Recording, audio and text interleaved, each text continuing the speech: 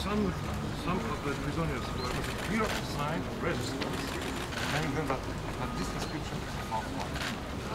So actually work was one of the means to kill people here. So the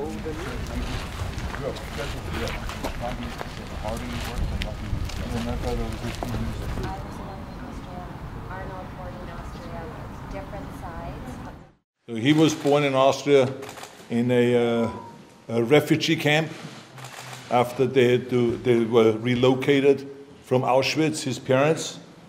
And then he was born after the Second World War to this wonderful Jewish family. And I was the son of a man that fought in the Nazi war and was a soldier. And one generation later, here we are. We're almost the same age. Jesteśmy niemal w tym samym wieku. We both are good looking.